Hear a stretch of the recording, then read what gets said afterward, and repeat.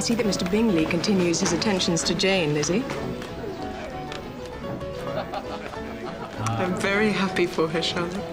She does seem very well pleased with him. I think if he continues so, she's in a fair way to be very much in love with him. And Mr. Bingley, do you think he is in love? It is clear that he likes her very much. Then she should leave him in no doubt of her heart. She should show more affection, even than she feels, not less, if she is to secure him. Secure him? Charlotte.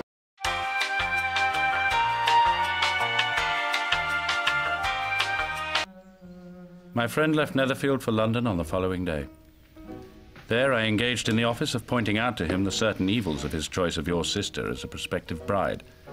It was not difficult to convince him of your sister's indifference to him. Mr. Darcy looks at you a great deal, Lizzie. It's extraordinary. And are you sure it's true? Charlotte, how could it be otherwise? Every circumstance confirms it, and Mr. Darcy has boasted to me himself of his resentful, implacable...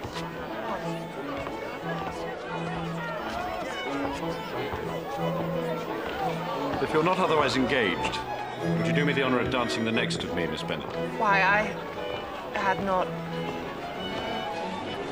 Thank you, yes. Why could I not think of an excuse? Hateful man. I promised myself I would never dance with him. He pays you a great compliment in singling you out, Lizzie. Think what you're doing. You'd be a simpleton indeed if you let your fancy for Wickham lead you to slight a man of 10 times his consequence.